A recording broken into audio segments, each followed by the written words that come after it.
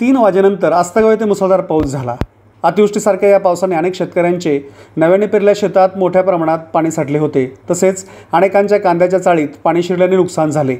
शेतातील पाणी वाहून येत असल्याने astगाव खंडाळे रस्त्यावरची तसेच astगाव पिंपरी रस्त्यावरची रहदारी ठप्प झाली होती। ओढे वाहू लागले होते। काल दुपारनंतर 3:30 वाजता जोरदार पावसास सुरुवात झाली। पावसाच्या तडाखेबाज आगमनाने सर्वत्र पाणीच पाणी केले। 1.5 तासात मुसळधार बरसलेल्या पावसाने सर्व शेतात पाणी दिसून येत होते। नव्याने पेरलेल्या खरीप पिकांना याचा मोठा फटका बसणार आहे।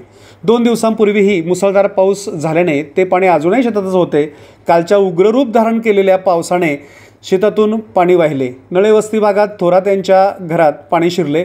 दत्तू भाऊराव नळे यांच्या चाळीत भरलेला 5 ट्रॅक्टर कांदा भिजला। त्यांच्या घराच्या अंगणात 1 फूटभर पाणी होते।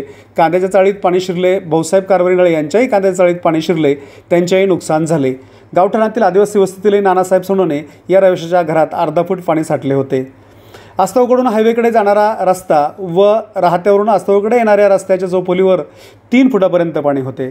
त्यामुळे कोणतेही वाहन पाणी ओलांडून जाऊ शकत नव्हते। त्यामुळे रहदारी बराच वेळ उशिरापर्यंत ठप्प होती। astगाव पिंपरी रस्त्याला ही बरेच ठिकाणी अतिक्रमणे असल्याने या रस्त्यावरून अर्धा फूट पाणी वाहत होते। काही काळ हा रस्ता पाण्याच्या प्रवाहात हरवल्याचे चित्र होते। या रस्त्यावरील तसेच जेजूरकर वस्तीकडून येणाऱ्या ओढ्याचे पाणी बिरोबा मंदिर परिसरातील तळ्यासारख्या परिसरात तुडुंब भरून वाहत होते। खाली हे पाणी रस्त्यावर येऊन गावातील ओढ्यातून वाहत होते। या ओढ्याचे पाणी आणि नळे वस्ती भागातील पाणी साठवण तलावातून पुढे 7 मोऱ्याजवळ एकत्र होऊन खाली प्रचंड वेगाने पाणी वाहत होते। 7 मोऱ्याजवळील 5 घरकुलांच्या खोल्यांना या पाण्याने बेडा मारला होता।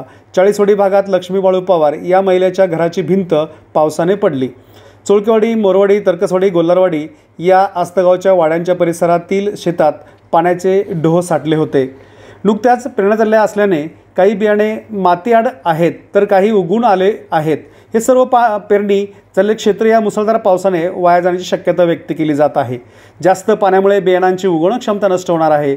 याशिवाय शेतातील पाणी जिरत नसल्याने उगवण झालेल्या चिमुकली रोपे सडणार आहेत। त्यामुळे शेतकऱ्यांची चिंता वाढली आहे। दुबार पेरणीचे संकट या शेतकऱ्यांपुढे उभे ठाकले आहे। मागणी, खते, बियाणे व मेहनतीचा खर्च वाया जाणार आहे। पेरलेले बियाणे वाहून गेल्याची भीती शेतकरी वर्गात आहे। या पिकांचे पंचनामे करून शेतकऱ्यांना आधार द्यावा अशी मागणी भाजपाचे तालुका अध्यक्ष नंदकुमार जेजूरकर, astगाव सोसायटीचे अध्यक्ष ज्ञानदेव चोळके, गणेश संचालक विजय गोरडे यांनी केली आहे।